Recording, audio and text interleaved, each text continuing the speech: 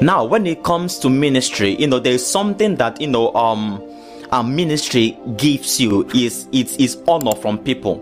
So when you begin to meet the needs of people through your ministry, through what God has called you to do, when you begin to bless lives, when you begin to impact life, there is a tendency that people will honor you, and that honor is important in your ministry, so that because anyone that does not honor you cannot receive of your ministry. So that honor is a vital component when it comes to giving and receiving in your ministry. The gift that God has given you, to impact it effectively to the people that God has called you to, those people must honor you. Do you understand? So honor is important, but now you must not allow it to begin to get into your head. Do you understand? So you must maintain the posture of humility, regardless of the level that God takes you into, regardless of what God is able to do through you, by virtue of your alignment with God, by virtue of how you've positioned yourself. Whatever God is able to traffic into your generation should not get you high.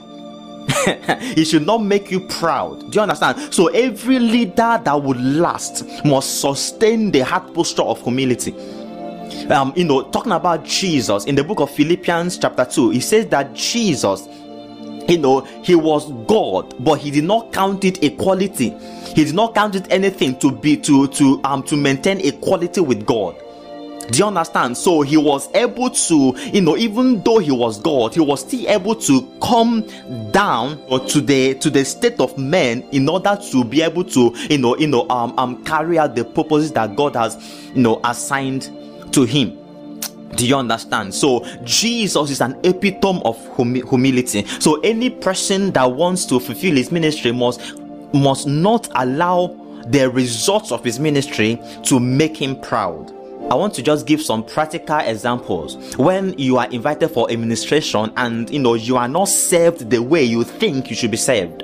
For example, when the vehicle is running late, to pick you from the administration venue back to your hotel room or wherever you are being lodged. What's your disposition? Are you like, do these people actually know who I am?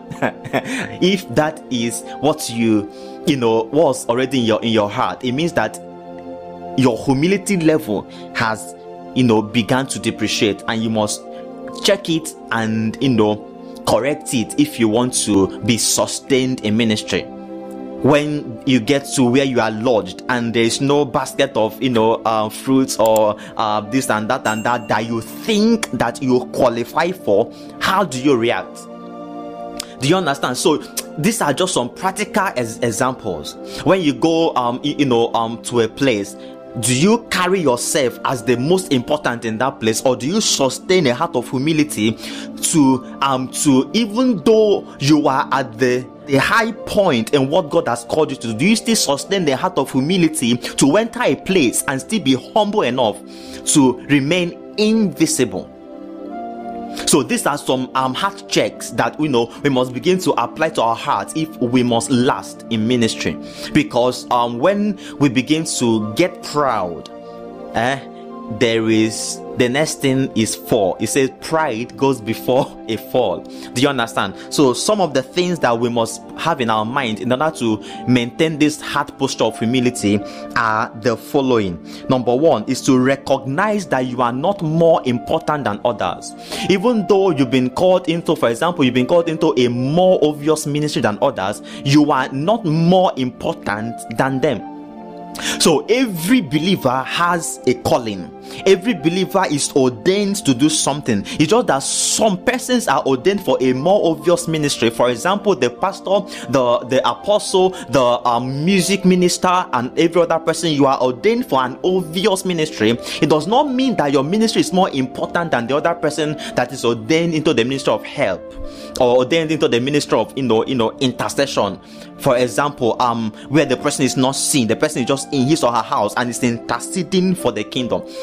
Do you understand? So you must begin to understand that every believer is called into something, and you are not more important than them. So when you understand that, you will carry yourself in a state of humility. Number two, you must recognize that there is nothing you have that you have not received. Do you understand? So every good and every perfect gift comes from above, comes from the Father of lights, in whom there is no variability. So when you understand that what you have is not by your own workings, the things that you are able to do in your ministry is not by your own working. If you are able to pray for someone and the person's life is changed, it's not you, it's God. So you must sustain that heart posture that whatsoever I'm able to do in my unit, in my department, in my place of work, it's not about me, it's about God. You will be able to route the glory back to God and maintain a posture of humility, because you know that without God you are absolutely nothing. Do you understand? So these are some of the things that help us to maintain a heart posture of humility. And then one thing you must know is that humility promotes. In Philippians chapter 2 from verse 5 to 11, you see that as a result of the humility of Jesus, he was given a name above every other name. Your measure will always be increased through humility. So as you are humble, as you steward the measure that God has given you in humility, he adds another measure. So your measure will continue to increase according to your humility. Do you understand?